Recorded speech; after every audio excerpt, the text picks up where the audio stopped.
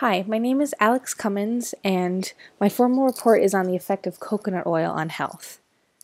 Specialty health food stores have been selling coconut oil as a remedy for everything from toxins to obesity for a while now. It's gaining popularity and is now being sold in standard American grocery stores.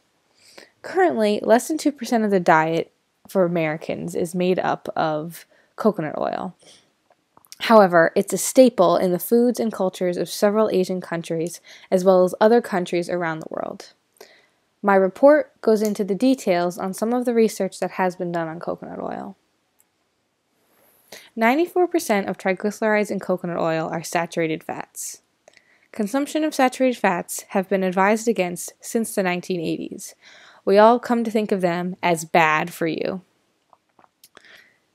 Something to think about is coconut oil is also made up of 90% medium-chain fatty acids. One of those fatty acids is lauric acid, a 12-carbon medium-chain fatty acid. These differ from other saturated fats in the chain length. Most regular saturated fats that research has been done on to show that they're bad are long-chain fatty acids.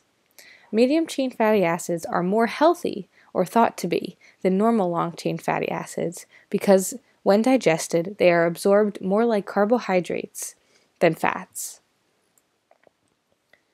A short-term study done at Liverpool Hope University looked at replacing cooking oil with coconut oil for 4 weeks. Over the course of the study, they found no improvement in health with coconut oil. This may not be looking good for people who want to improve their health. However, it's important to note that replacing coconut oil did not have any negative health outcomes. Another study looked at coconut oil in the long term. Over the course of 2 years, a study in India also replaced cooking oil with coconut oil and found that there were no negative health outcomes. While there were no positive health outcomes, from this study we can conclude that it is safe to replace fats in the diet with coconut oil without any deleterious effects. This proves that the medium-chain fatty acids in coconut oil are not like those saturated fatty acids we have come to think of as bad.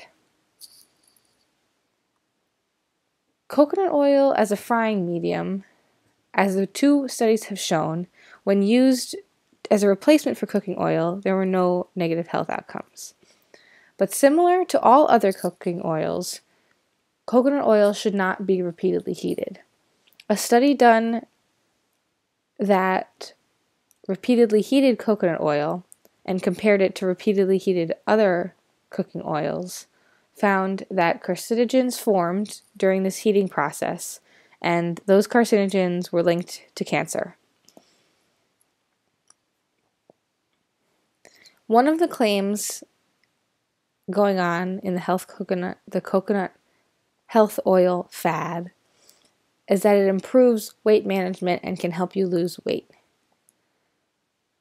Several studies looked at coconut oil in decreasing weight in obese men and women, and there were several studies that looked at coconut oil and weight management in mice. What they found in the human studies was that supplementation of coconut oil, usually a small dose in the mornings, decreased overall energy intake, which decreased waist circumference and increased satiety, which is the need to feel full, or the need for hunger. So taking coconut oil early in the day can help you feel the need to consume less. When combined with exercise, a study in mice found that coconut oil decreased oxidative stress as well as improved the mice's cardiovascular fitness. Overall, my recommendation is, as always, moderation and variety when it comes to a diet. Consuming small amounts of coconut oil as part of your regular routine could be very beneficial for long-term weight management. And as always, combining with exercise improves overall health and is shown can drastically improve health when combined with coconut oil. So consume coconut oil in moderation and include it in the variety of fats that you consume.